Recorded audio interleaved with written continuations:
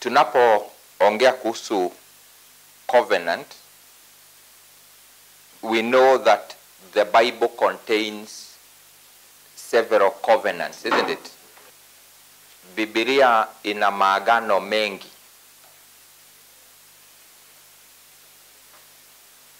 Na for many years, we have been made to believe that the Old Testament or covenant is the 39 books, making the 27 books by default the new covenant. Isn't it? And from that foundation, a lot of deception may thrive. A lot of things, a lot of practices that are not true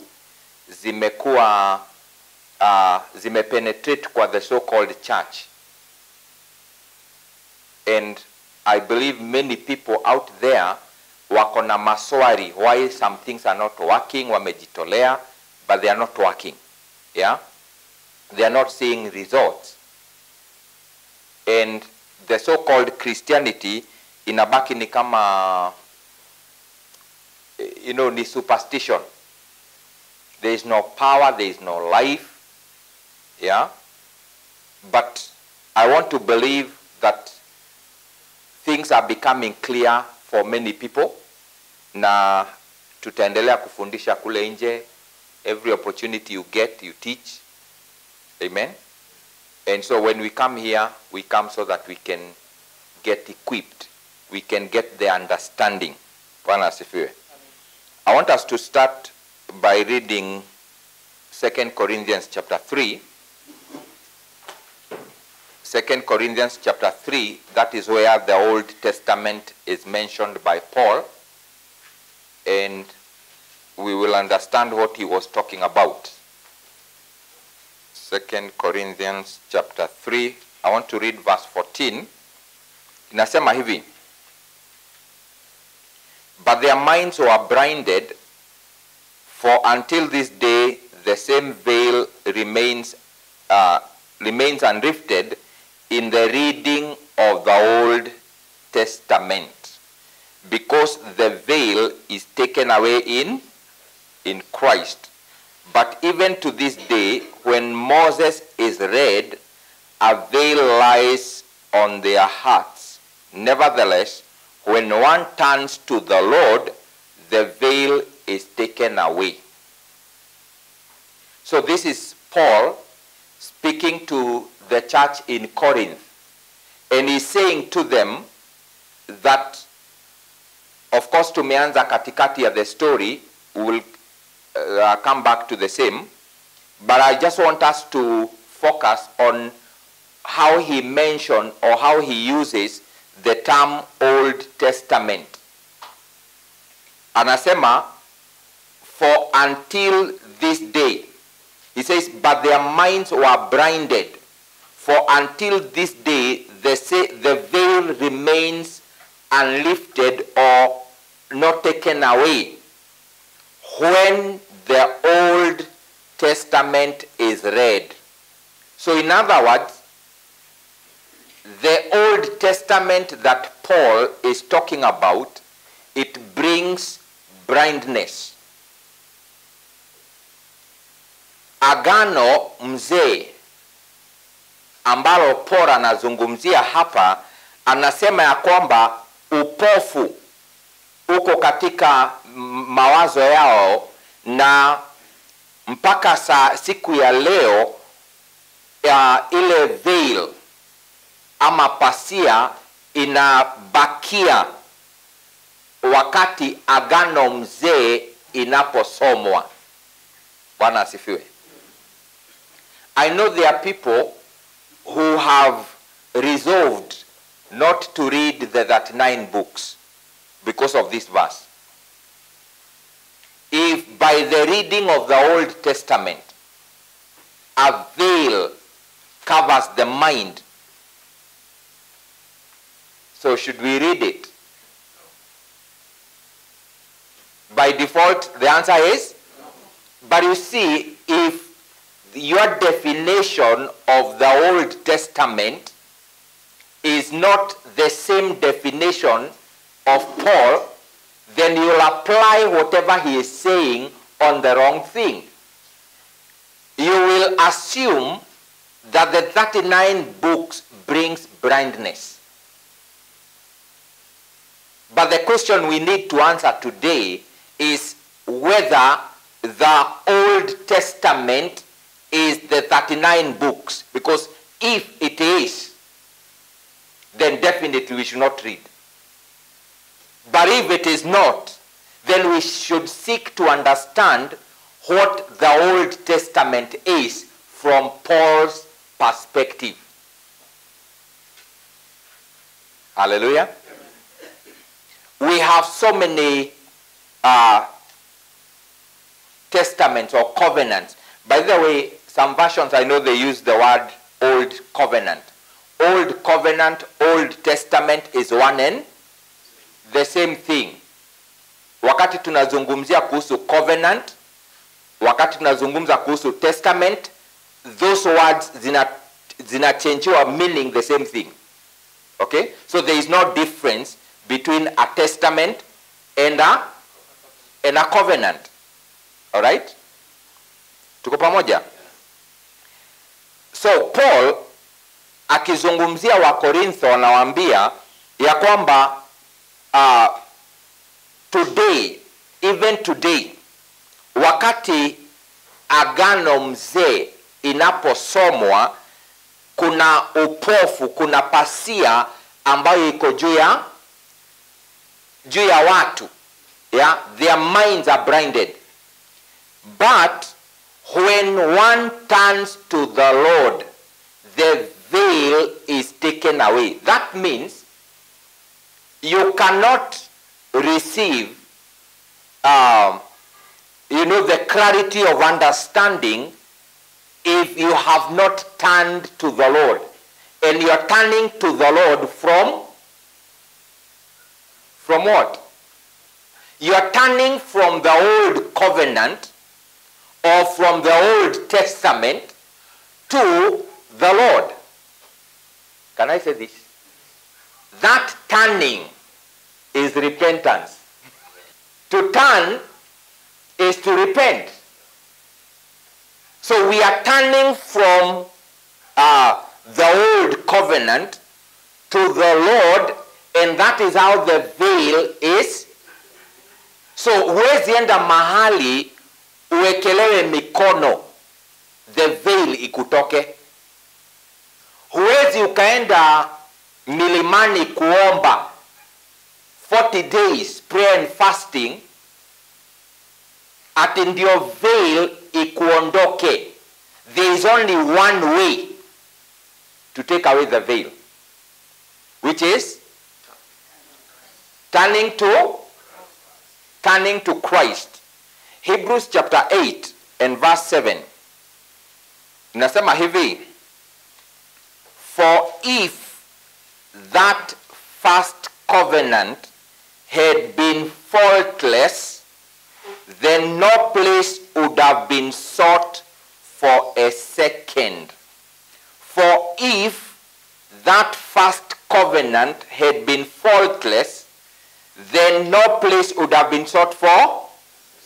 Meaning, the reason why we have the second covenant is because the first one was faulty. The writer of Hebrews is trying to establish a reasoning, an argument. He is dealing with the Hebrews who are trying to continue walking in the old covenant. And he's trying to tell them we have a new covenant. In fact, we have a better covenant established on better promises. And he's trying to tell them, guys, if the first one was okay, then we will not have sought for another one. Meaning, the first covenant had faults. And he continues to say, because finding fault with them, he says, behold, the days are coming, says the Lord, when I will make a new covenant with the house of Israel and with the house of Judah, not according to the covenant that I made with their fathers in the day when I took them by the hand to lead them out of the land of Egypt, because they did not continue in my covenant, and I disregarded them, says the Lord. Now, please note that when he says, behold, he puts those words in a quotation mark, meaning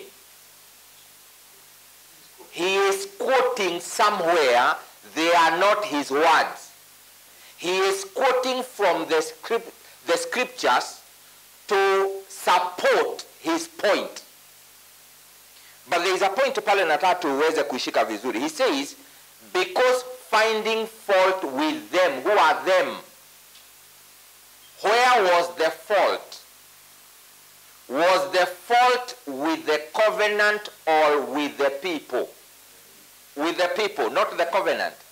But he begins by saying, for if that first covenant had been faultless. So, what is faultless? Or rather, what is this that has faults? The people or the covenant? Yeah? Ni nini iko na dosari? Ni agano ama ni watu? Let me go back to verse 7. For if that first covenant had been faultless. Can we get another version?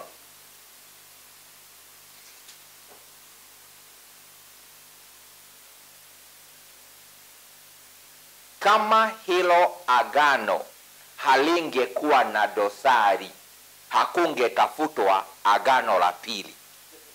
Message? If the first plan, the old covenant, it worked, it worked out, the second wouldn't have been needed. If that first covenant had worked out, then the second covenant would not have been needed, isn't it? Yeah. Meaning, the covenant didn't work. Are you getting it? Yeah. Another one?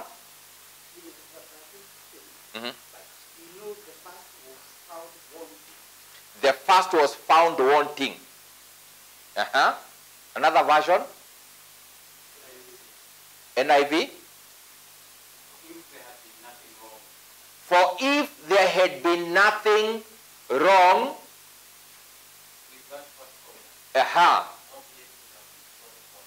for if there had been nothing wrong with that first covenant, then, so meaning there was something wrong with the covenant. Okay? Because, verse 8, because finding fault with them, he says. Now, question.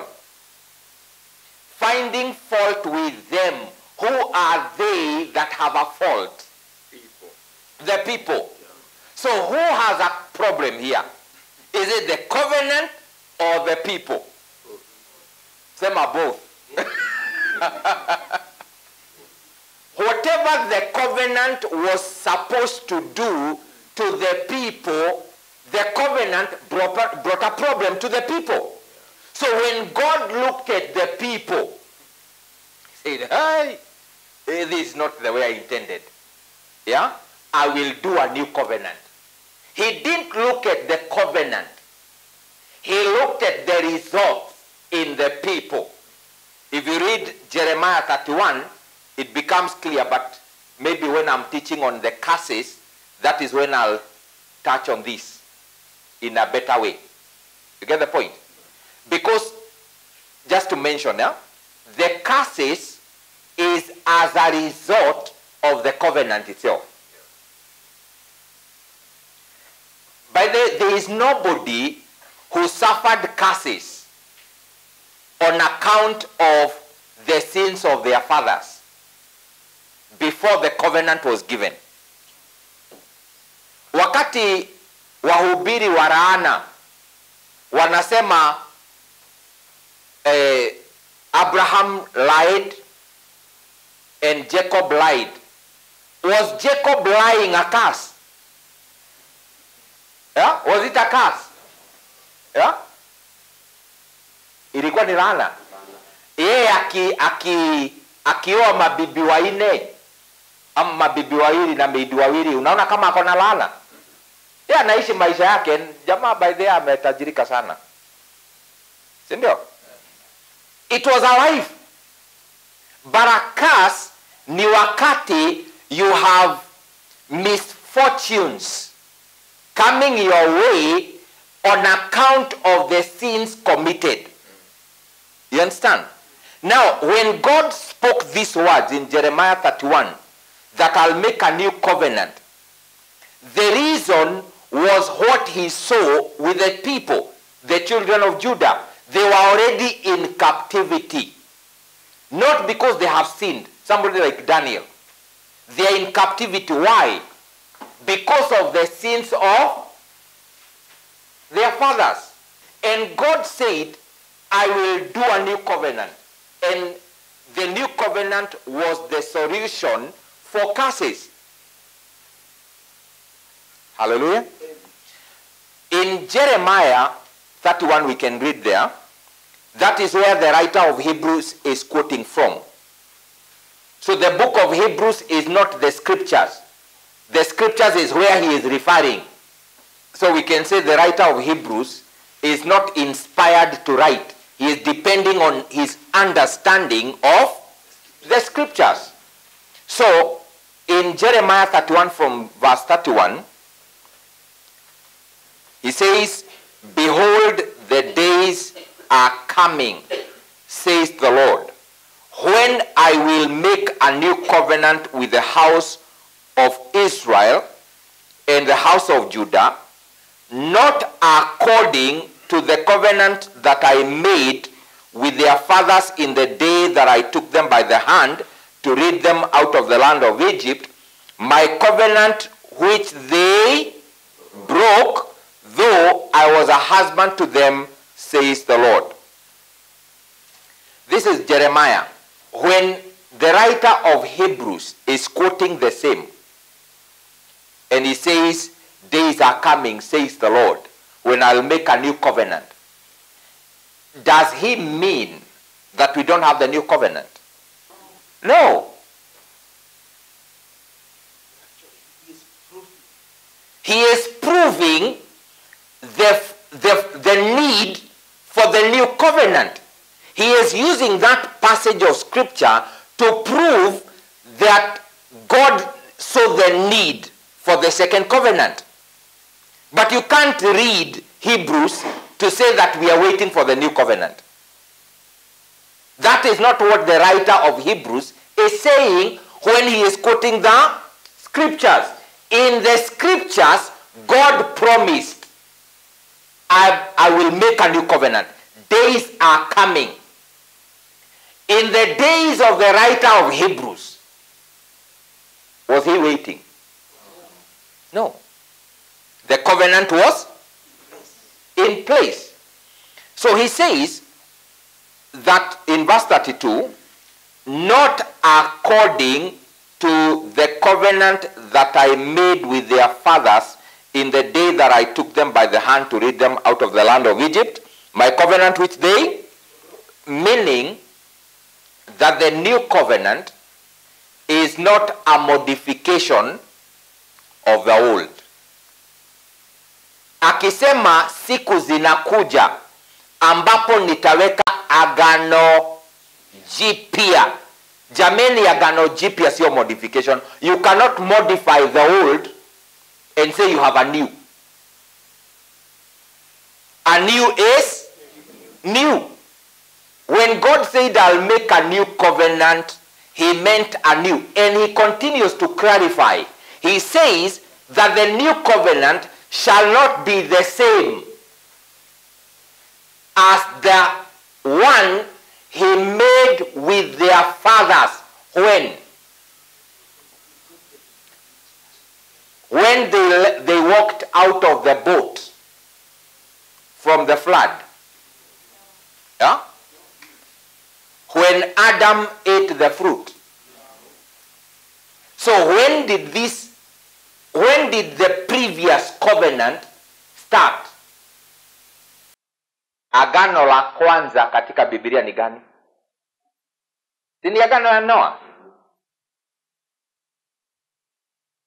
So is that the covenant we are talking about?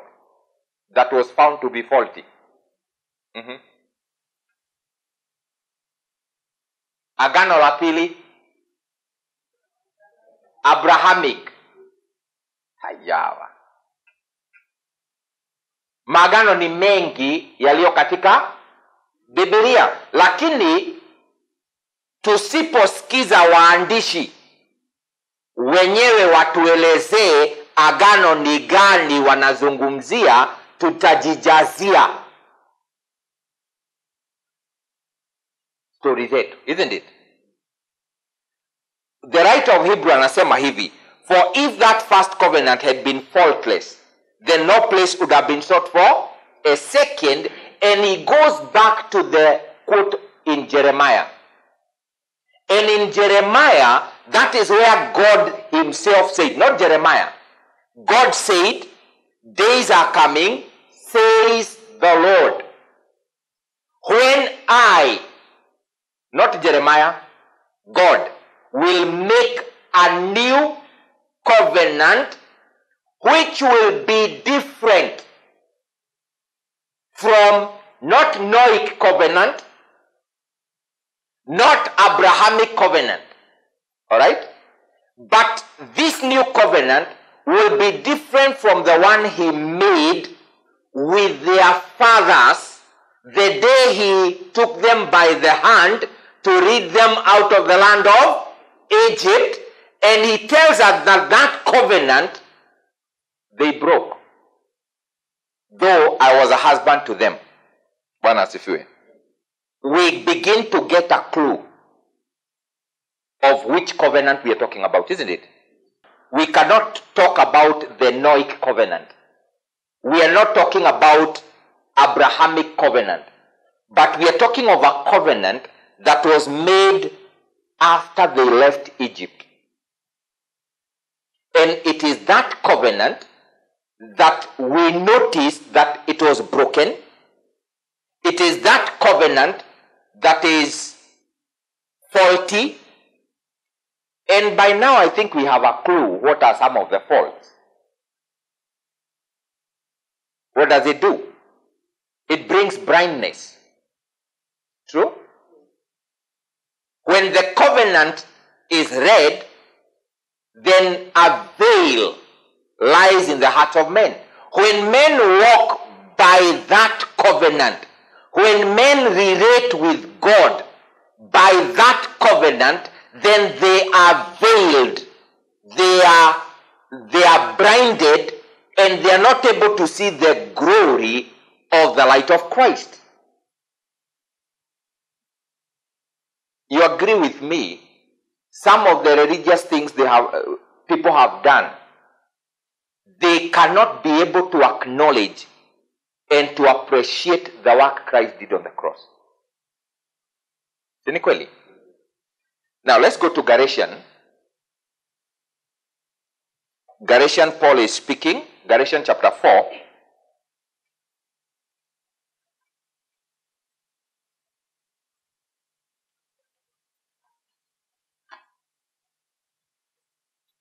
Galatians chapter 4. I want to read from verse 21.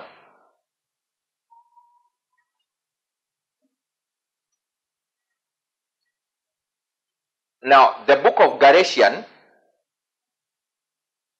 the foundation of that book is a problem that was in Galatian region, where they had started to turn from the faith in Jesus to observing the law of Moses. Right from chapter 1, Paul is dealing with the issue of faith and the law of Moses. So in chapter 4 verse 21 anasema hivi, tell me, you who desire to be under the law, Do you not hear the law? For it is written that Abraham had 2 sons, the one by a bondwoman and the other by a free woman. Now I have a question here. Do we have anything in the law about Abraham? Or let me put it this way. Do we have anything in the commandments about Abraham having 2 wives? No. So what is the meaning of the word law here? Does it mean the commandments? Or he is referring to Genesis?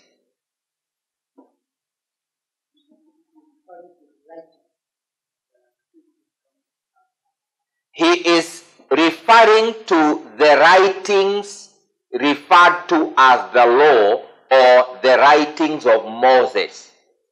Na ni vizuri wakati tunasoma, let's draw the meaning from the context, not from the dictionary.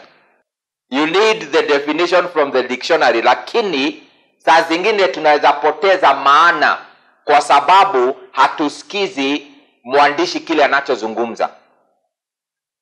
Bwana asifiwe. So he says, tell me, you who desire to be under the law, do you not hear the law? For it is written that Abraham had 2 sons, the one by a bondwoman and the other by a free woman. Verse 23, but he who was of the bondwoman was born according to the flesh, and he of the free woman through the promise. Verse 24, which things are symbolic, for these are the 2 covenants. The one from Mount Sinai, which gives birth to bondage, which is, hey, Paul is saying, you who want to be under the law, don't you hear what the law says? That Abraham had 2 sons. One son by a bondwoman, a slave girl, and the other one by a free woman, who is Sarah. And he says that these 2 women, they are symbolically representing the 2 covenants. The 2 women, one is a slave girl from Egypt. The other one is a free woman, that is Sarah. They stand for the 2 covenants. There is a covenant at Mount Sinai. Huh? And it does not give birth to freedom. It gives birth to bondage. Let me go back to verse 23.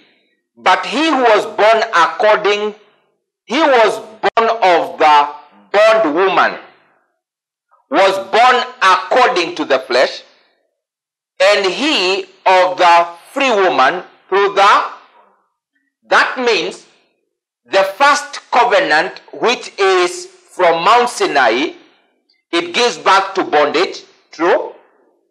It is also of the flesh, true. The other one is of the promise. Are you getting the difference? We have 2 covenants here. One is of the flesh. The other one is of the promise.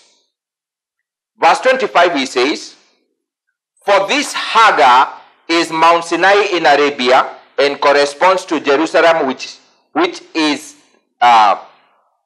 now is and is in bondage with her children. but the Jerusalem above is free, which is the mother of us all. As it is written, rejoice, O barren, you who do not bear, break forth with shout, you who are not in labor, for the desolate has many more children than she who has a husband. Hallelujah. So the first covenant is from Mount Sinai. It gives birth to bondage. It is of the flesh, and it corresponds with the Jerusalem that is now in bondage, right? But the Jerusalem above is free, which is the mother of us all. Hallelujah. Is your mother from Sinai or from above? Wewe ni wa agano gani? Halo? Kama unatembelea agano la kwanza, si mama yako ni Haga? Yeah? Na we ni mwana wa uhuru ama wa utumwa? Wa utumwa. Wa roho ama wa mwili? Yeah? Our mother is not from Mount Sinai. Our mother is the second covenant, which is Sarah, isn't it? Yes. Now listen to this, verse 28. He says, now we brethren, now we. When Paul says we, what does that mean? He includes himself in the same basket with the audience. True? Yes. He says, now we brethren, as Isaac was, are children of. So we are children of, meaning we are children of the first woman or the second. Who is our mother? Sarah, isn't it? Meaning we are of the second covenant, not the first covenant. That is what Paul is trying to say. Now we brethren, as Isaac was, are children of. The way Isaac was, so are we. Those that are of the first covenant, those that want to depend on the first covenant to relate with Jehovah, they are exactly as Ishmael was. True? He continues saying, verse 29, but as he who was born according to the flesh then persecuted him who was born according to the Spirit, even so it is now. He says, but as he who was born according to the flesh then persecuted him who was born according to the Spirit. What does that mean? As he who was born according to the flesh. Who is he? Ishmael. What did Ishmael do then? He persecuted Isaac, one who was of the flesh, one whose mother was Hagar, one whose mother is the first covenant. Persecuted the one that was born of the Spirit, born of the promise.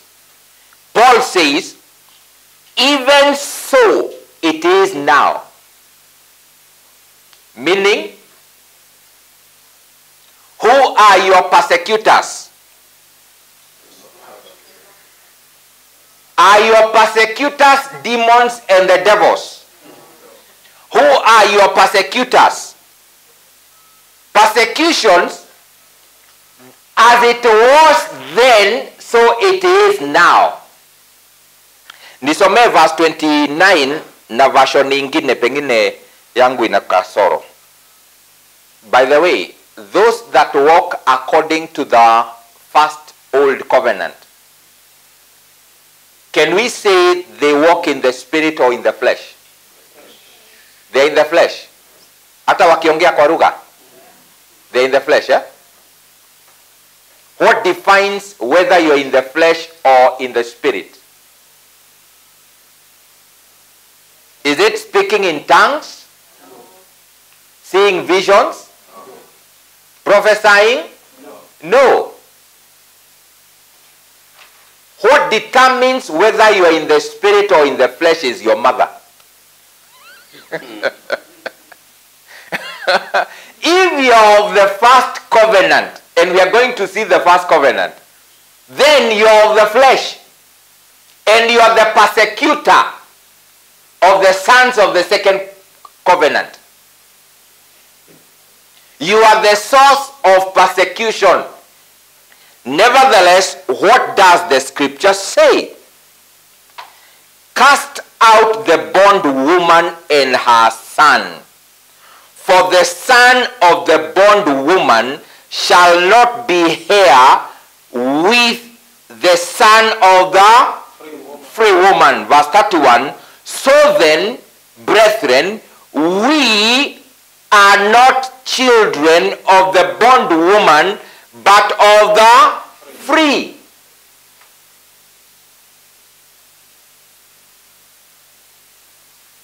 These two women, they are symbolic. They are representation. They are not the covenants. Okay? But they are a typology of the covenant. If you want to understand the first covenant, which now we know was given at Mount Sinai, then you look at the slave woman, and you look at the children, the son. All right? If the son got inheritance, you will also receive inheritance from the Lord. If the first one got inheritance. But the scriptures say, cast out the bondwoman and her son. Because the children, the son of the bondwoman, shall not be heir together with the son of the free woman. Sasa niko na swali. Wanaotembelea agano mzee na wanaambiwa watoe dhabihu ndio waweze kurithi, wamekoniwa ama hawajakoniwa? If you tell Ishmael that there is something he can do to receive an inheritance from Abraham, was it not a lie? We are not children of the bondwoman, meaning we are not children of the flesh. We are not children of the first covenant. We are not children of bondage. So this first covenant, it brings blindness. True. Does it bring freedom or bondage? So the second thing with the covenant, it gives birth to bondage. True. Number 3, the covenant is of the flesh, not of the spirit. Can you inherit under the first covenant? No.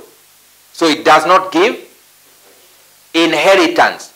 Is that a problem with the people or the covenant? It's the covenant, isn't it? Sindio? And there are many other faults we can see from the covenant. We'll look at them. But the question we need to ask ourselves, which is this covenant? One, we know. It is from Mount Sinai, isn't it? Let's go to Hebrews chapter 9.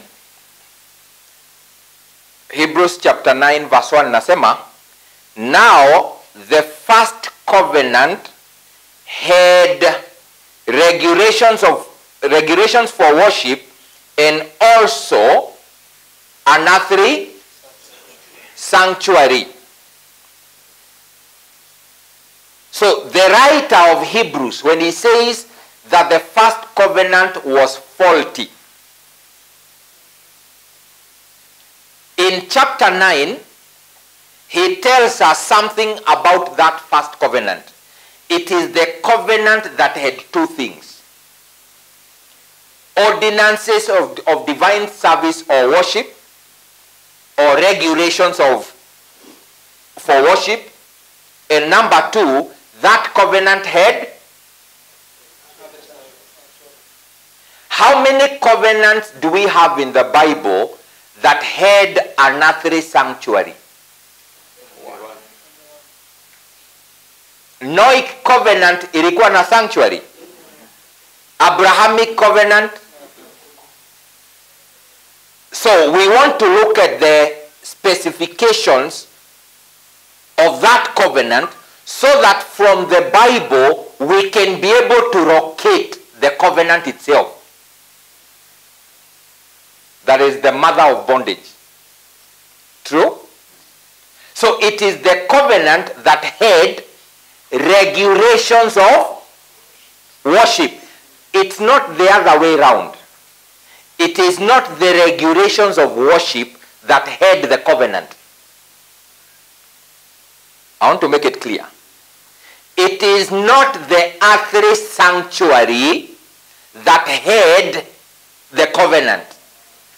It is the covenant that had regulations of worship and the sanctuary. This structure called the tabernacle was only built in Jerusalem and not in any other place in the earth. Ilitengenezwa Jerusalem.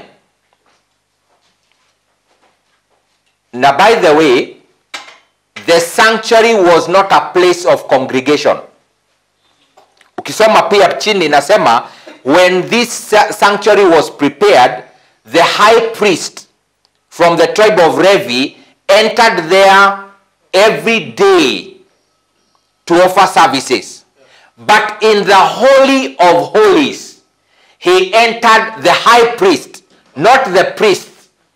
The high priest entered once per year. Can you imagine this? Behind the sanctuary was a no-go zone, even for the priests. The only person that entered in the Holy of Holies was the high priest, a Levite from the loins of Aaron. Is it clear? Yes. But the sanctuary was only used by the priests. Can you see it was not a place of congregation? Ati mahali watu wanaenda kuimba nyimbo za sifa. Ukija katika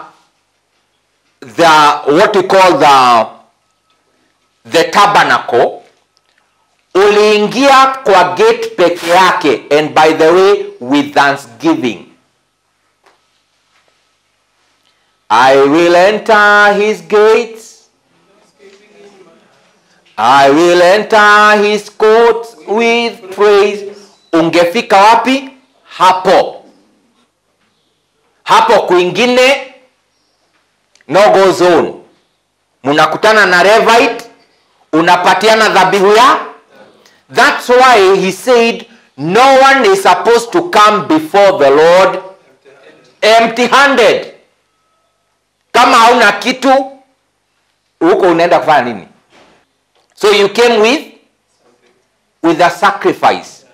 You gave it to the Levites, and the Levites would slaughter your sacrifice, do the ritual according to the law, and then you go home. It was not a place to congregate. The only covenant that had an earthly place of worship plus the regulations of worship, the how to worship God, is that old covenant. Sijui kama Noahic covenant ilikuwa na the way to worship, ilikuwa na regulations of how to worship. What about Abrahamic? The only covenant that had regulations of worship and a place, another place of worshiping, was the first covenant. Hebrews 9 verse 16.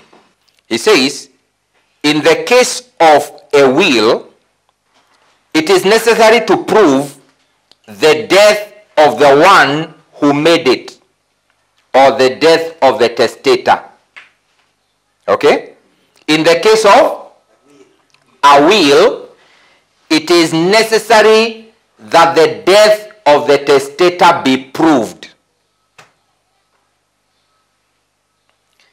Because a will is in force only when somebody has died.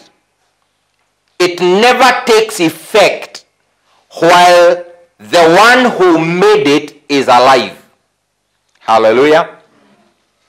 Verse 18. This is why even the first covenant was not put into effect without blood.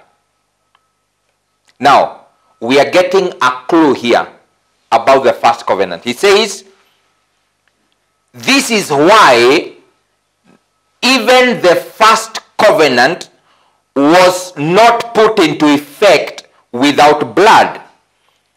When Moses had proclaimed every commandment of the law to all the people, he took the blood of cows together with water, scarlet wool, and branches of hyssop, and sprinkled the scroll and all the people. He said, this is the blood of the covenant which God has commanded you to keep.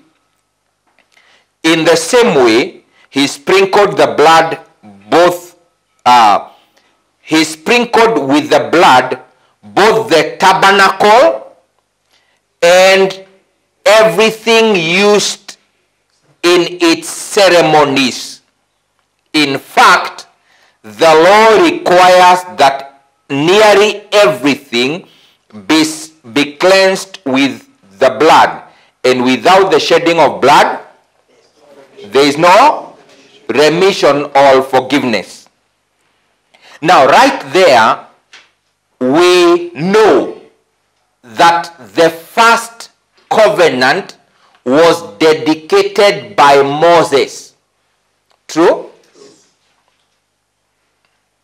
The first covenant was dedicated by Moses, and we also notice that it is during the dedication that he also dedicated the sanctuary, or rather the tabernacle. So the covenant came with the tabernacle. Hallelujah. Nashika hii. Now, I have a question here. If the first covenant is books, the 39 books, are we suggesting that Moses dedicated the book of Genesis?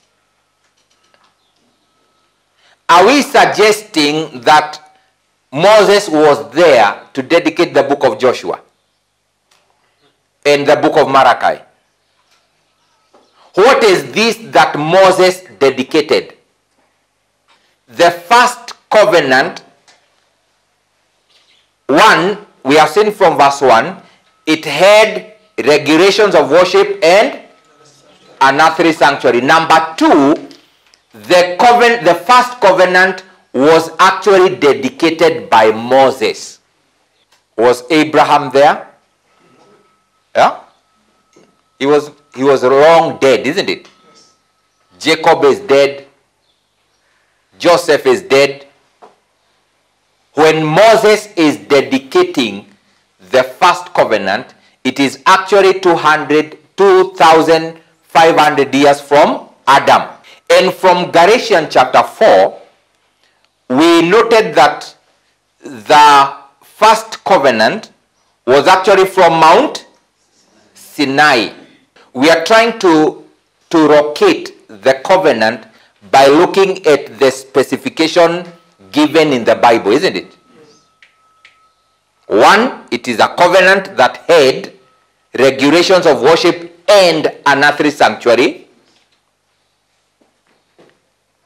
Number 2, it is a covenant that was dedicated by Moses with the blood of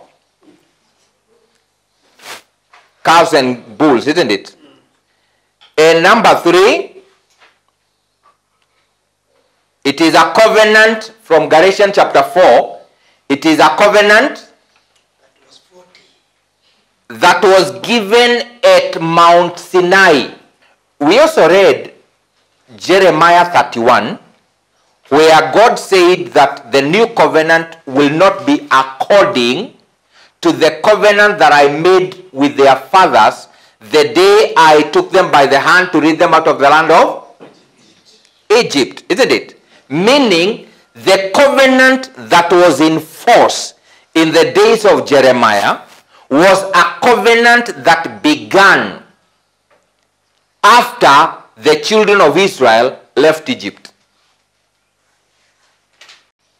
We have 4 witnesses of which covenant we are talking about, isn't it? And the specification of the covenant from the Bible, they isolate only one covenant. Hatuwezi tukaenda kwa Noah kwa sababu specification hazijatupeleka kwa Noah. Kama ingetuambia the covenant I made with Noah after the flood, then we would have gone to. But now it is a covenant that was dedicated by Moses. It is a covenant from Mount Sinai. It's a covenant that was broken by their fathers, all right? And they were given when they left Egypt, isn't it? So if we want to understand which covenant this one is, where do we go?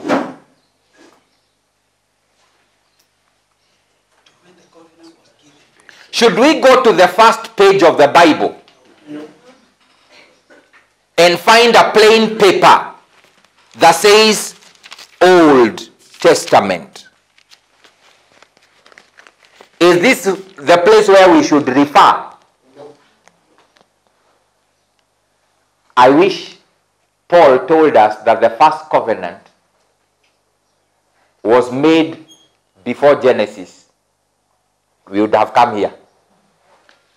From Hebrews chapter 9, we have seen that Moses dedicated the covenant, isn't it? And we can find that event in Exodus chapter 24. I'll not give a lot of background story before Exodus 24. Okay?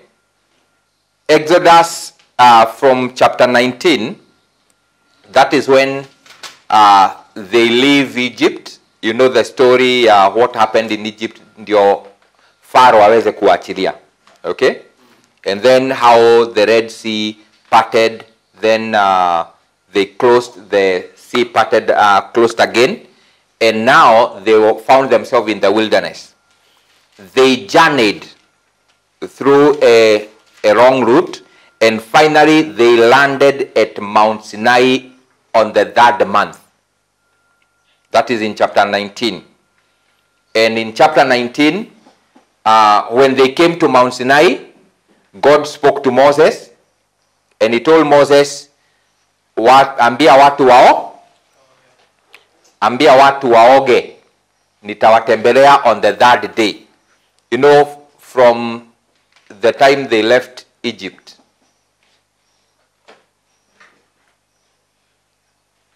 to when they came to Mount Sinai, imagine 3 months in the wilderness. Walikuwa wanaogea wapi, by the way? So you can imagine watu wananuka kama tusenge. Mungu akasema waoge na wafue nguo za. Then I'll talk to them.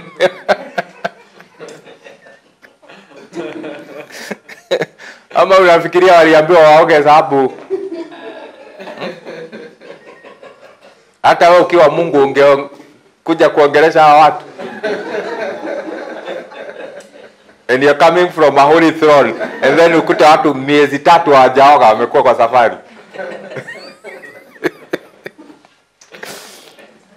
So wakaambiwa waoge na wafue nguo zao, then on the third day God will speak to them. And so they did exactly that. Wakaoga, wakafua manguo, and they were clean to meet a clean God. Amen. So God spoke to them. I'm trying to cut the story.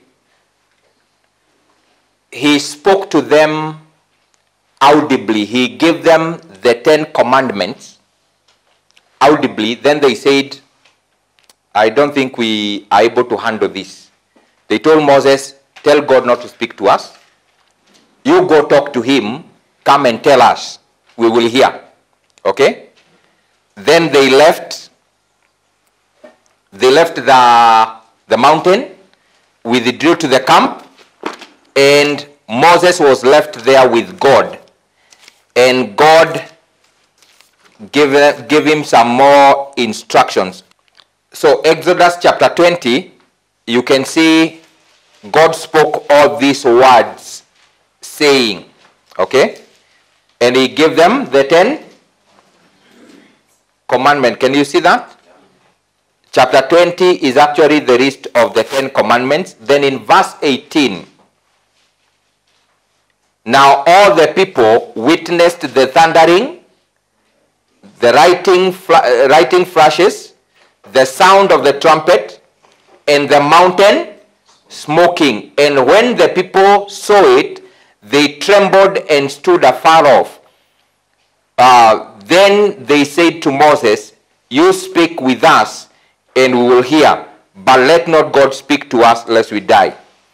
And Moses said to the people, do not fear, for God has come to test you, and that his fear may be before you, so that you may not sin.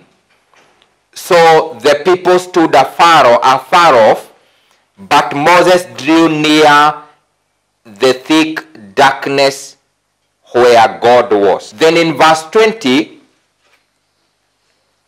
then the Lord said to Moses. Now, this time, God is no longer speaking audibly to the people. He is speaking to Moses. Where are the people?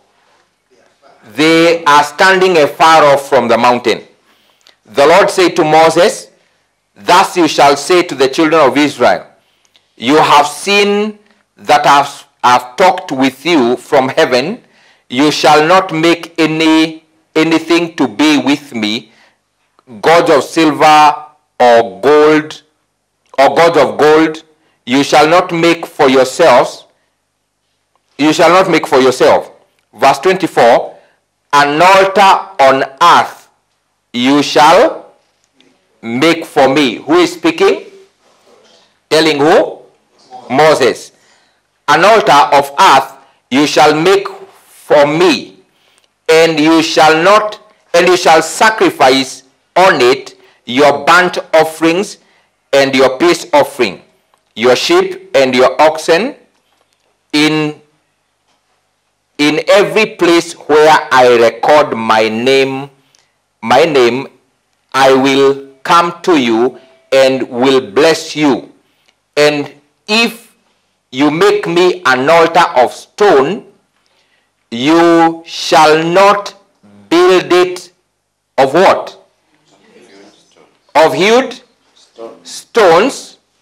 For if you use your tool on it, you have profaned it, or you have defiled it. Nor shall you go up by steps to my altar, that your nakedness may not be exposed on it. Can you get the instructions? God instructed Moses how he should build what? An altar. Niko na hii swali moja tu. The altars mumekuwa mkijishikanisha nazo, zimejengwa na hizi specifications? Mungu alisema zisijengwe namna gani? Zisijengwe kwa mawe ya kuchongwa. True? Zile huwa mnaambiwa zimechongewa mawe. Number 2, zisiwe na stairs. Kwa sababu gani? Ndio usionyeshe. By the way, ni wamama wanaambiwa hapa ama ni wazee? Kwani walikuwa wanavaaje? Ni kanjo. Kwa hivyo wakipanda stairs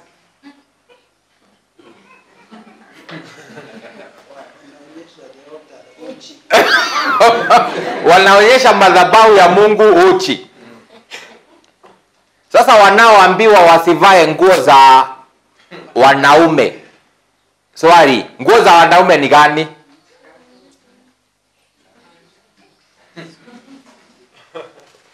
So I think kuna mahali tulibadilishiwa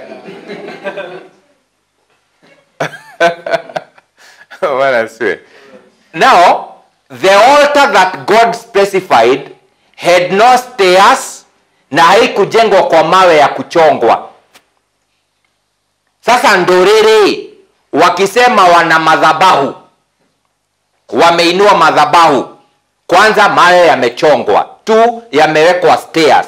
Unaona kama ni madhabahu ya Jehova ama ya shetani? Hiyo nitakuachia ujijazie. So God gave the instruction.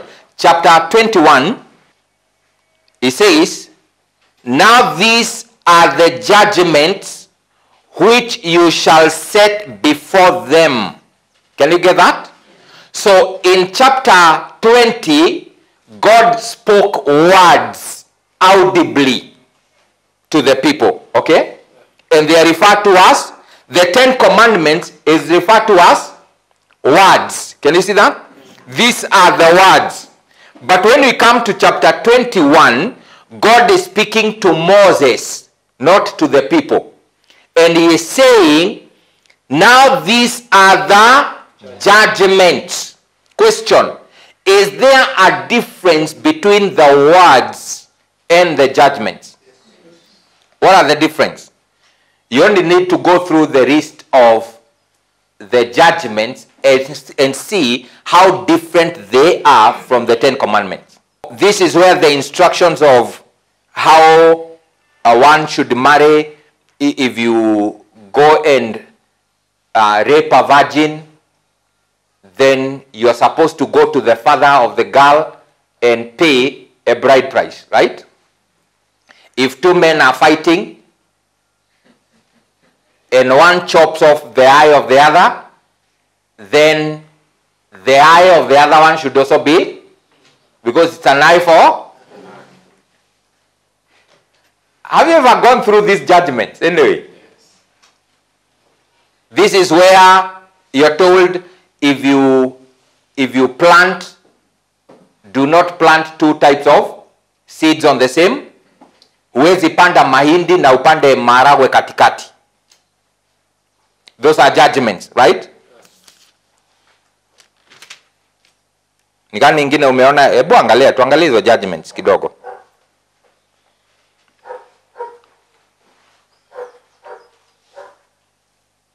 Chapter 22, if a man steals an ox or a sheep and slaughter it or sell it, he shall restore 5 ox for an ox. Can you get that? Those are judgments. Ukiwa na ndume igonge mtu iue, then wewe na hiyo ndume iuliwe. Those are judgments. Ukichimba shimo, your neighbor anguke ndani na avunjike mguu, then unatakiwa kufoot the bill mpaka apone. Those are judgments. They are different from the 10 commandments. 10 commandments, they are words that God spoke audibly. This one he gave to Moses, and they are many. Can you see that? Chapter 23, he's still giving the same. You shall not circulate a false report. So those are the judgments. Judgments, they were statutes that were given to govern the way they should relate with one another. I wanted to show you the difference. They are words and they are judgments. Now, when we come to chapter 24, I want to read from verse 3. Moses is instructed now to go to the people and go and bring, maybe let me read verse 1. Now he said to Moses, come up to the Lord, you and Aaron, Nadab and Abihu, and the 70 of the elders of Israel, and worship from afar.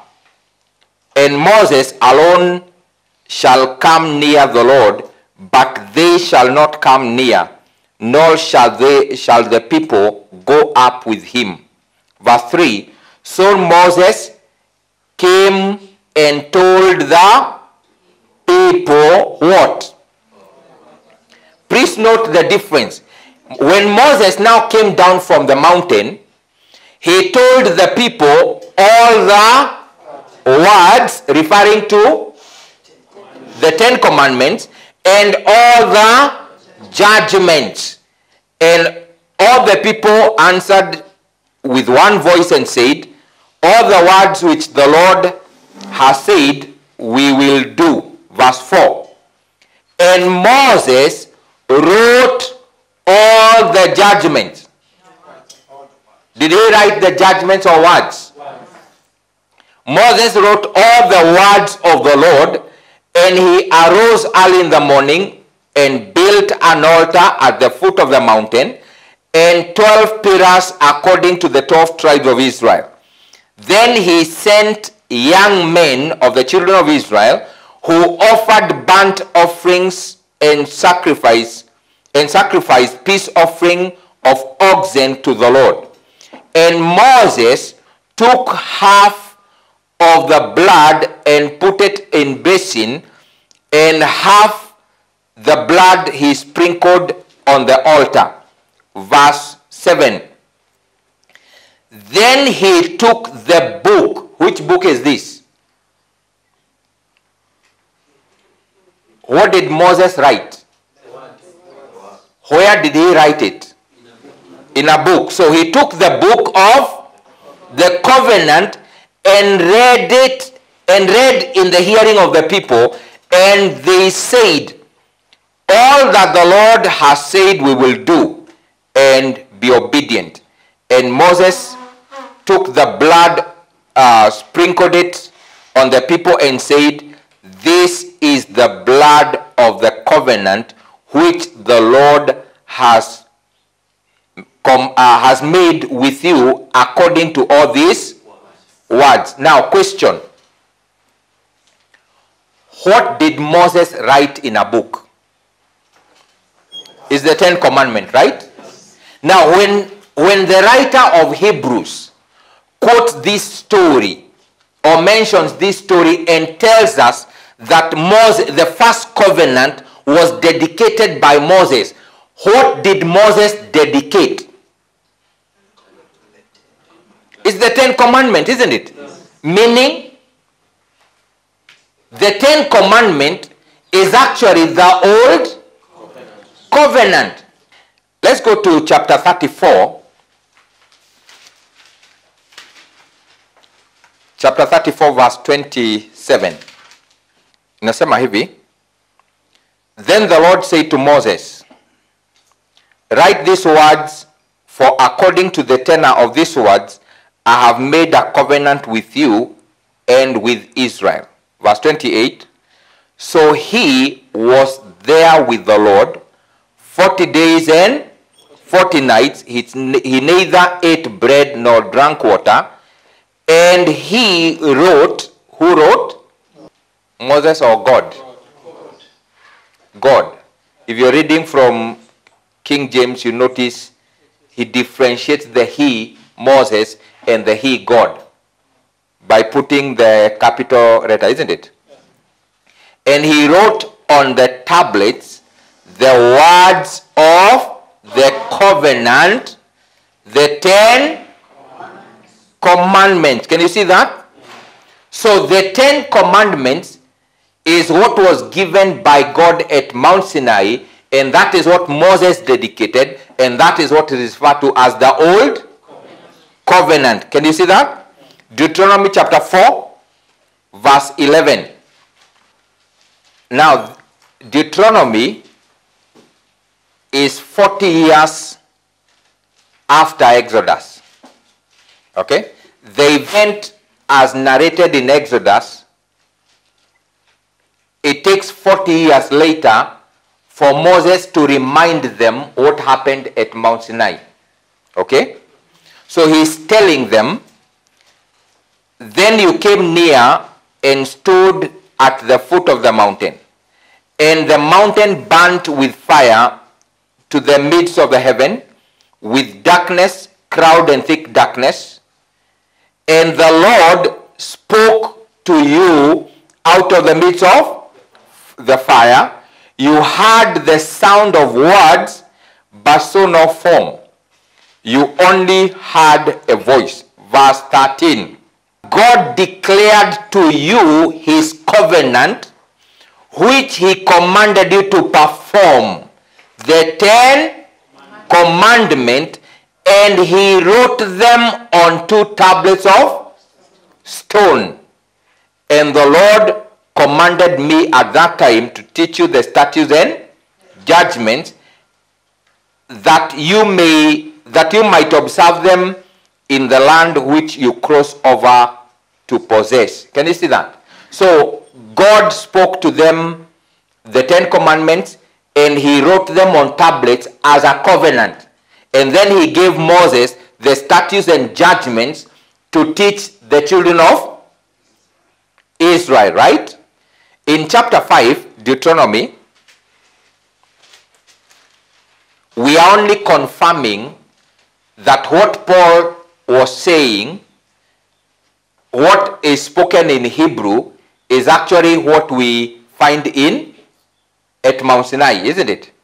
Deuteronomy chapter 5 from verse 1. And Moses called all Israel and said to them, hear, O Israel, the statutes and judgments which I speak in your hearing today, that you may learn them and be careful to observe them. Verse 2. The Lord our God made a covenant with us in Horeb. The Lord did not make this covenant with our fathers. Can you see that? But with us, those who are here today, all of us who are alive, the Lord talked with you face to face on the mountain from the midst of the fire. I stood between the Lord and you at that time to declare to you the word of the Lord. For you were afraid because of the fire, and you did not go up to the mountain, he said. Now, please note that from there, Moses repeats what God said, and he gives the 10 commandments. Can you see that? Verse 22, he says, these words the Lord spoke to all your assembly bring the mountain from the midst of the fire, the cloud and thick darkness, with a loud voice, and he added no more, and he wrote them on 2 tablets of stone and gave them to me. Meaning, what is the old covenant? It's the 10 commandments, isn't it? Now, Moses, when he's speaking, is saying that this covenant God did not make with our fathers. What does it mean? Abraham alikuwa na 10 commandments, as some people teach. The 10 commandments were not in existence before Mount Sinai. That covenant of the law was only given to those that were on the mountain, not those who were before. That is what Moses is saying, isn't it? Unless we want to be wiser than Moses. Tuseme Adam alikuwa pia na the same. Praise the Lord. Let's go to chapter 10. Deuteronomy chapter 10. Let me read from verse 1. It says, "At that time the Lord said to me, hew for yourselves 2 tablets of stone like the first one." You remember this is after Moses had broken the first tablet. You know that? So he is reciting, or he is reminding them what actually happened. So the Lord said to me, hew for yourself 2 tablets of stone like the first one, and come up to me on the mountain and make yourself an ark of wood, and I will write on the tablets the words that were on the first tablets which you broke, and you shall put them in the ark. Unaona the purpose of the ark ni nini? Kuweka mawe yale mawili ya agano, isn't it? Sasa unaona kwa nini inaitwa sanduku? Ni sanduku la, kwa sababu linabebea agano. Kama alikuwa napewa misumari, ingeitwa sanduku la misumari. Simple. Hakuna uroho hapa.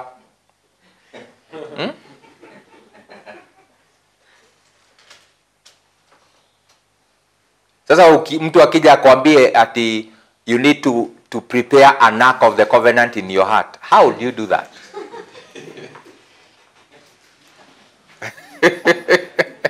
Yeah? How do you do that? Tell your neighbor ilikuwa ni sanduku. Period. Na ilijengwa kwa sababu ya the covenant, isn't it? It is the covenant that demanded. Unajua baada ya kuvunja za kwanza, I think Mungu akaona nimetumia 40 days. Alafu in one go, huyu jamaa amevunja. We, before ukuje hapa, utengeneze sanduku. Ndio nikikupatia kale ka ujinga ulifanya, usifanye. Uende uweke haya mawe wapi? Kwa hiyo sanduku. Na this time uende utachonga hiyo mawe, sio mimi. Verse 3 inasema, "So I made an ark of acacia wood, hewed 2 tablets of stone like the first one, and went up to the mountain, having the 2 tablets in my hands." Verse 4. "And he wrote on the tablets according to the first writing the 10 commandments which the Lord had spoken to you in the mountain from the midst of the fire on the day of the assembly. And the Lord gave them to me. Then I turned and came down from the mountain and put the tablets in the ark which I had made, and they are there just as the Lord commanded me. Can you see that? Yeah.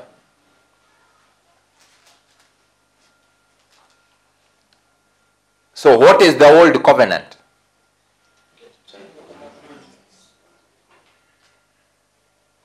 It's the 10 Commandments. True? Yes. So that means if your walk with God is based on the 10 Commandments, who is your mother? Hagai. Can you get any inheritance? No. Could it be the reason why he does not open the door for them? He asks them to tithe so that he may open windows.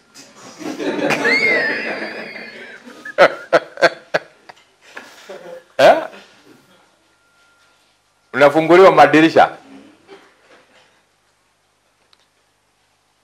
Ukifunguliwa dirisha ni kusema you maybe are not a son, right? Yes. Where are the son? Do they go through the window or through the door?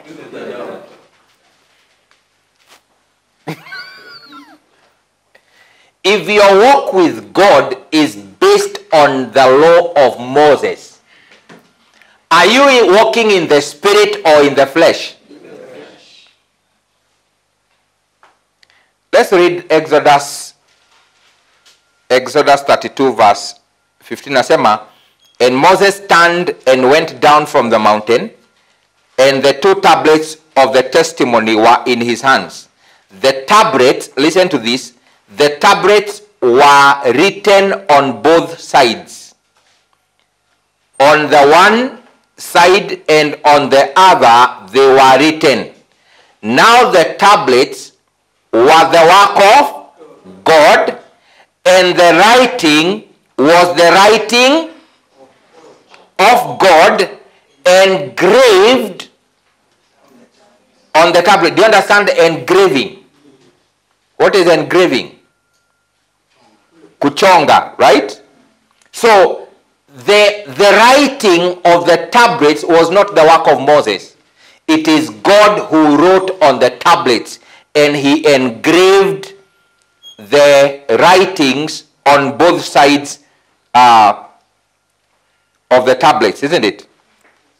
31, Exodus 31 verse 18, inasema hivi, and when he had made the end of speaking with him on Mount Sinai, he gave Moses 2 tablets of the testimony, tablets of stone written with the finger of.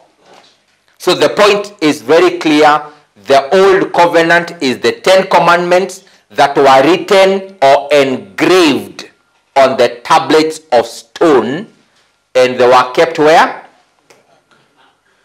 In the ark of the covenant, isn't it? Let's go back to 2 Corinthians chapter 3.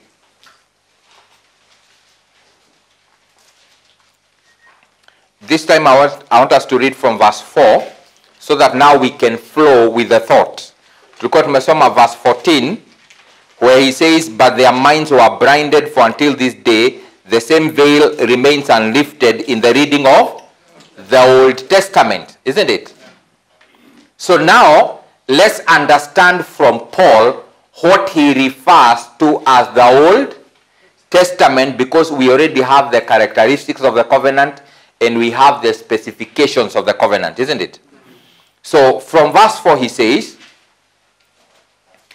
and we have such trust through Christ towards God, not that we are sufficient of ourselves to think of anything as being from ourselves, but our sufficiency is from God, who also made us sufficient ministers of the new covenant, not of the letter, but of the Spirit. For the letter kills, but the Spirit gives life. All right? So we have been made sufficient ministers of the new covenant. verse 7 he says this, but if the ministry of death written and engraved on stone was glorious, so that the children of Israel could not look steadily at the face of Moses because of the glory of his countenance, which glory was passing away, how will the ministry of the Spirit not be more glorious? Question here. What has Paul referred to as the ministry of death?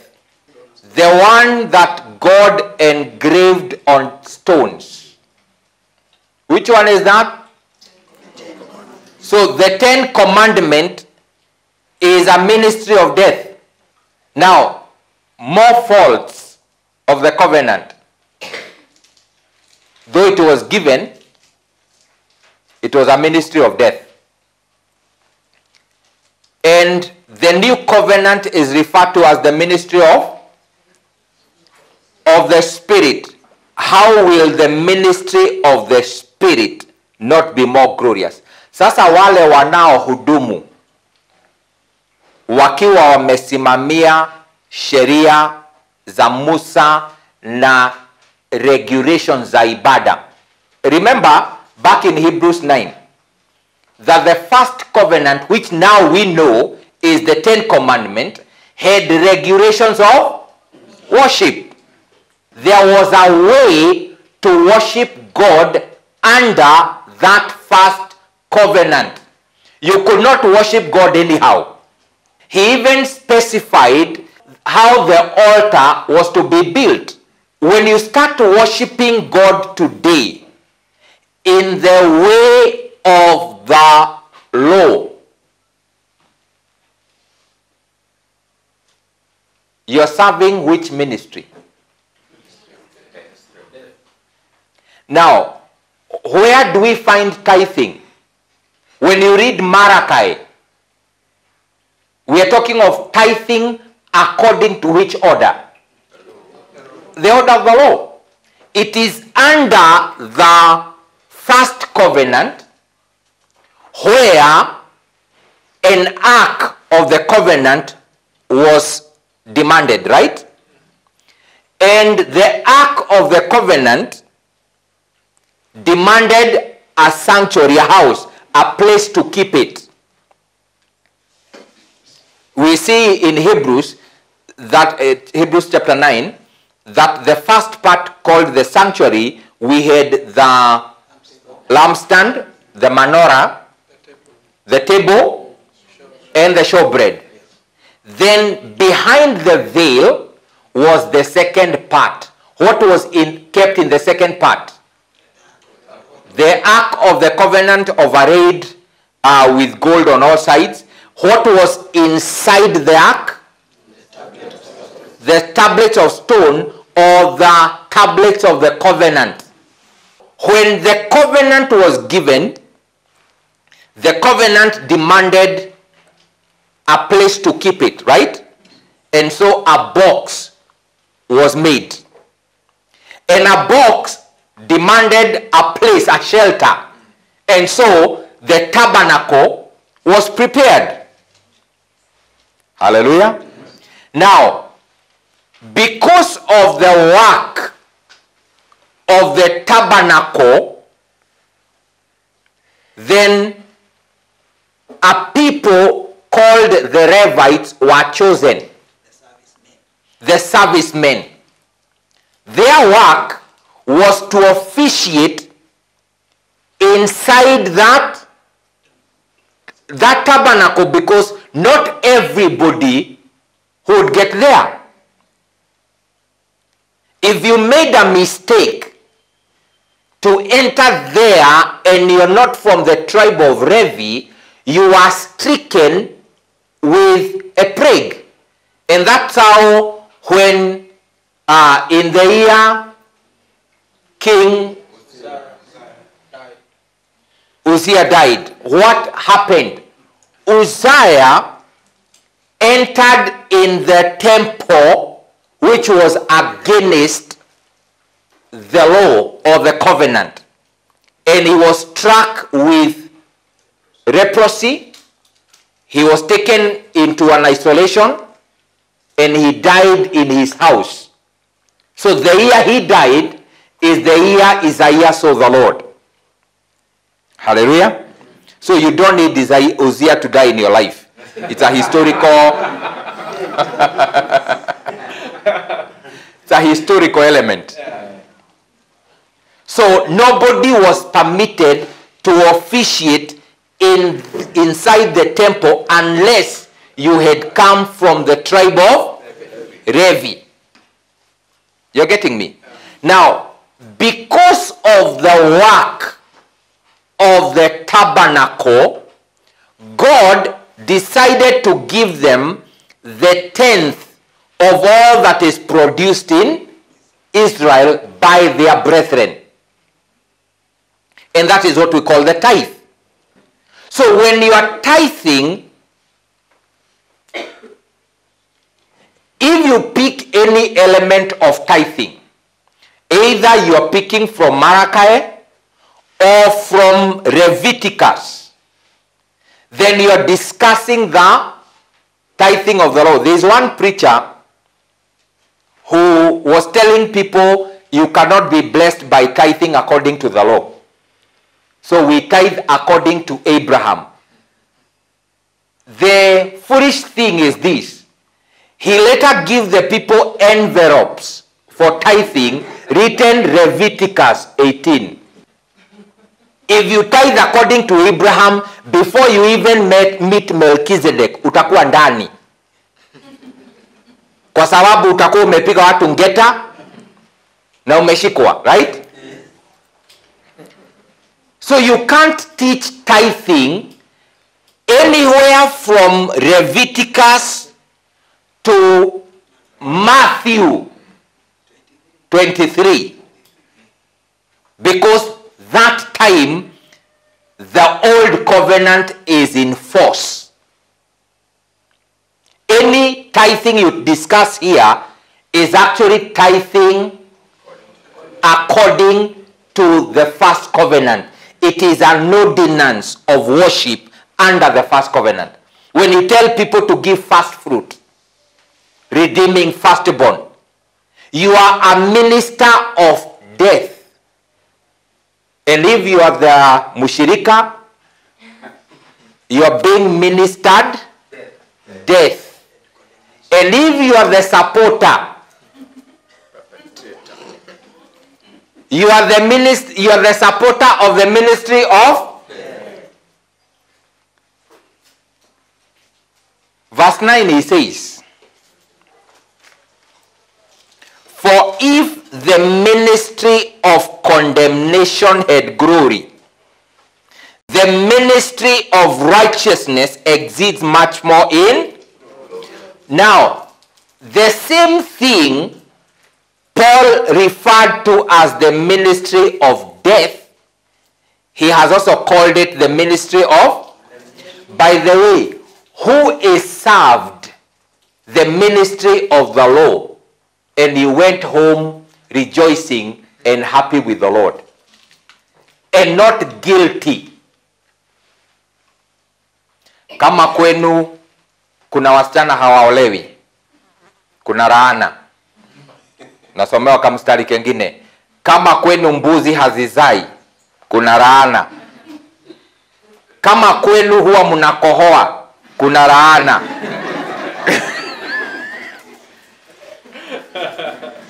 Everybody lazima ingisho kikapu cha laana from there. The only way to break a curse is by sacrifice. Amen?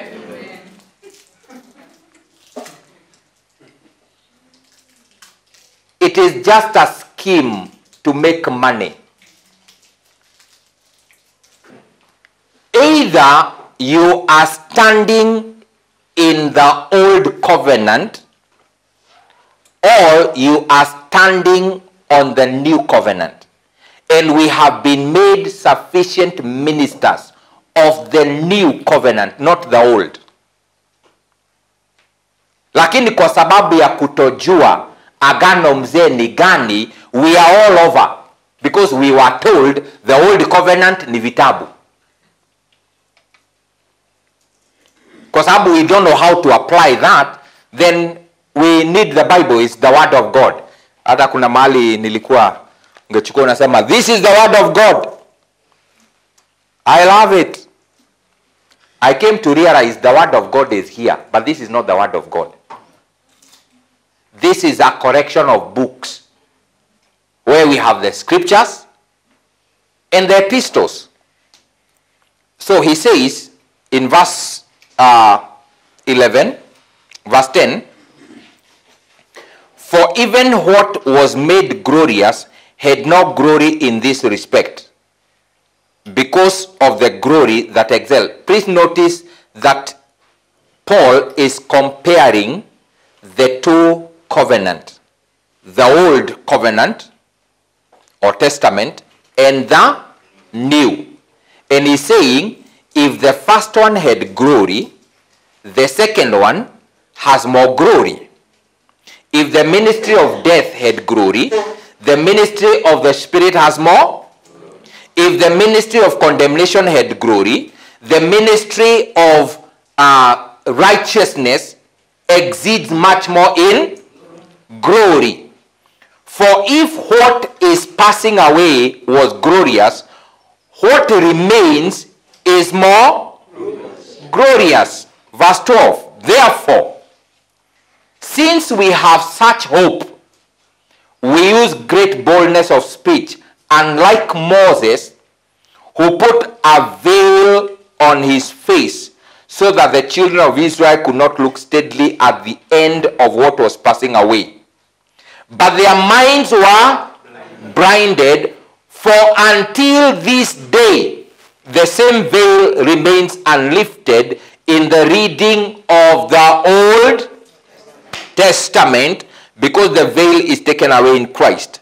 But even to this day, when Moses is read, a veil lies on their hearts. Nevertheless, when one turns to the Lord, the veil is... Can you see that? Can you see now what Paul is calling the Old Testament or the Old Covenant? It is the 10 commandment that brings blindness. There is a ministry of death. There is a ministry of the flesh. There is a ministry of bondage. A ministry of condemnation. A ministry that is passing away. A ministry that is likened with Hagar, the slave girl. Paul told us in Galatians chapter 4 that as the son of Hagar persecuted the son of Sarah, then even so it is, meaning, who are the persecutors? Who are the persecutors of those who walk by the new covenant? It is those who are of the law, isn't it? Yes. Is it clear now? Yes. The preachers of tithing and sacrifices, they are the enemy of the cross and the enemy of the grace of God. I'm a son of God by the power of mercy. Yeah? Amen. So who can bring a case against you when the power of mercy is activated? Yeah? Who?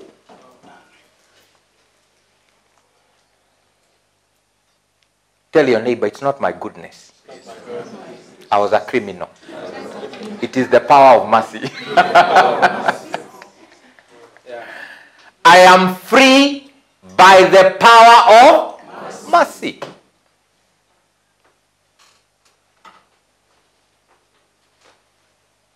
Sasa anayekuambia sijui, I think kenye unapitia ni kiboko ya Bwana, anaelewa the power of mercy? Do they understand? ati Mungu atatuma devourer kwako ati kwa sababu hukutoa fungu la 10 mashiringi. Do they know the power of mercy? Do they preach mercy or judgment and condemnation? The power of mercy was activated when Christ died. Before Christ died, all that God did was to promise, a time is coming. A time is coming. And I'll make a new covenant. You will not suffer like this anymore. That time I'll forgive your sins. And your lawless deeds I will remember no more. Tell your neighbor the power of mercy. The power of mercy. But that was only a promise. When Christ died, the Bible says that he is the mediator of the new covenant by means of his death, not his birth. Meaning, the new covenant began not with Matthew, chapter 1. The new covenant began when Christ died. And that is when mercy became available. The mercy became available. In fact, the first beneficiary of the mercies were the thieves. The power of mercy.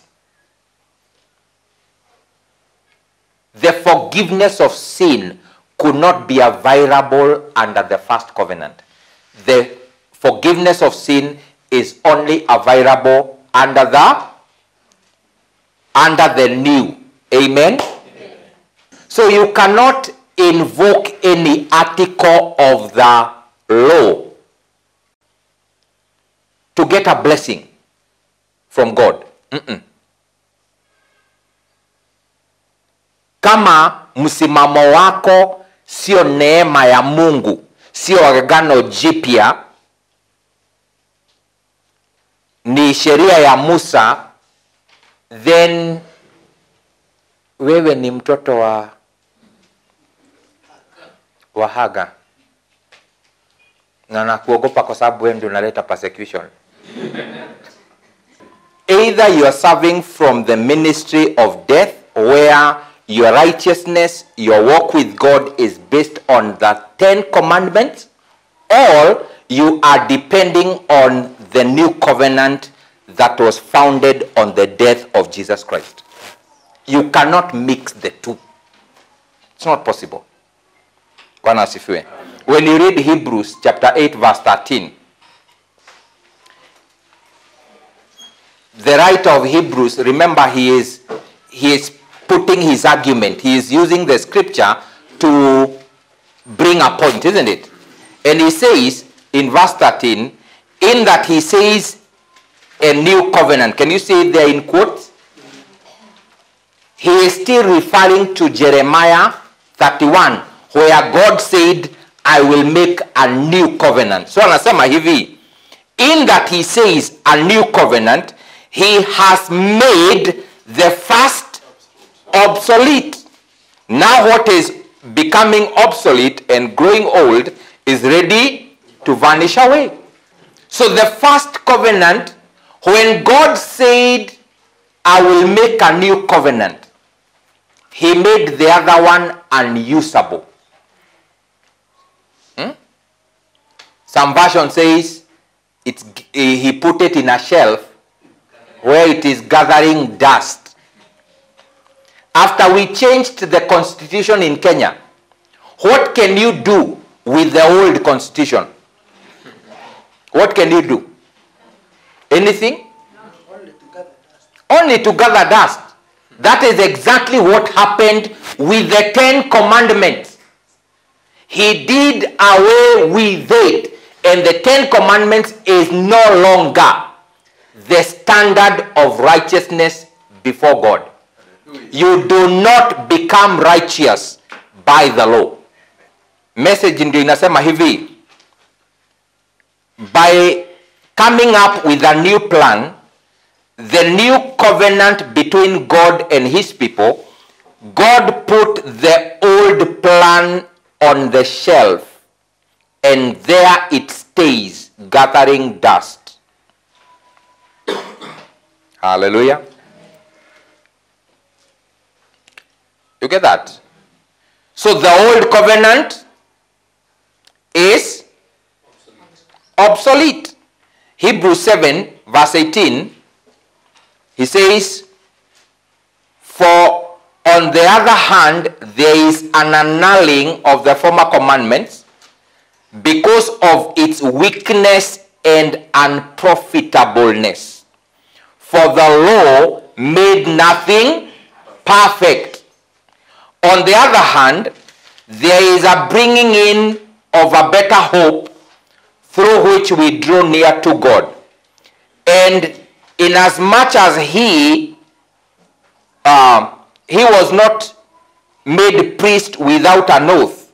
Verse 21, for they have become priests without an oath, but he with an oath, by him who said to him, the Lord has sworn and will not relent, you are a priest forever, according to the order of Melchizedek.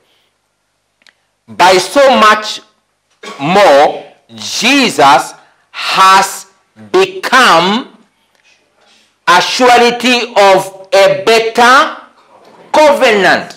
So if we have a better covenant, the first one was useless, it was weak, it was unprofitable.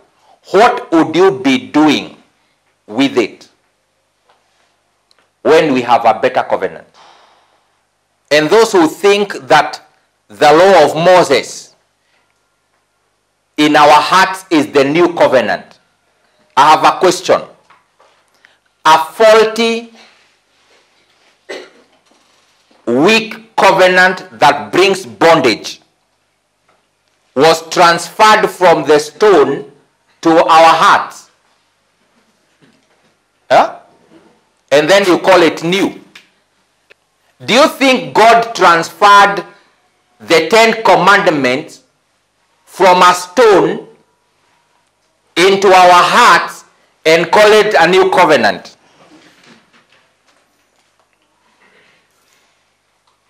Maybe the old covenant was the stone, and now the heart is the new covenant. Huh? Actually, Paul, in Romans 7, categorically proves that any relationship with the law, anyone who is in Christ interacting with the law is an adulterer. Yeah? Romans chapter 7. We have been delivered from the law. Okay? So that we may be married to him that was raised from the dead. So having a relationship with the law is a marriage. And you cannot be married to Jesus Christ and you're married to Mr. Law. You are unfaithful. Ni mpango ya kando. It is adultery. So wakati tunaambiwa adulterers hawataingia binguni, si sasa unaanza kuona wamejaa kwa makiosk. Somebody may ask, now what do we do? We kill because we don't have the law. With the law, did you stop killing?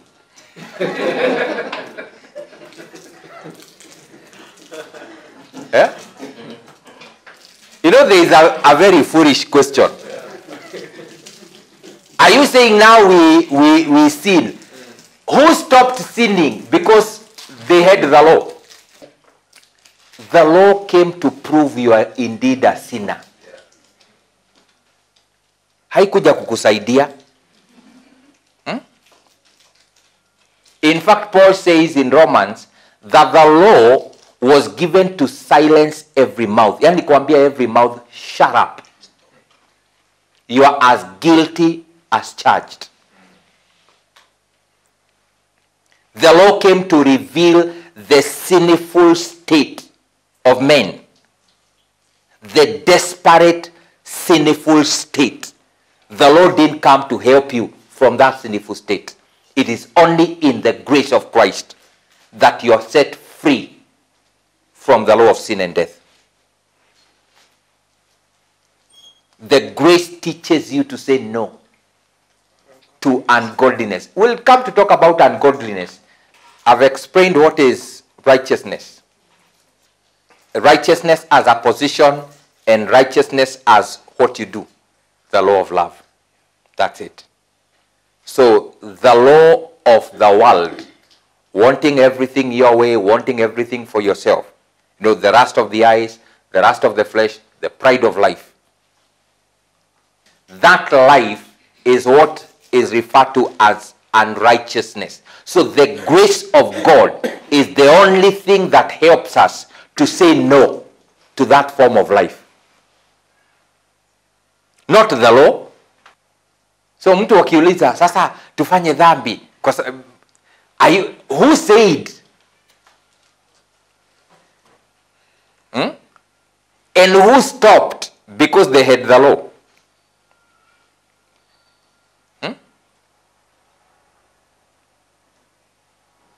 Who stopped? Iko. We are only saying that the power of mercy has been invoked. You are free. You are pardoned. Hallelujah.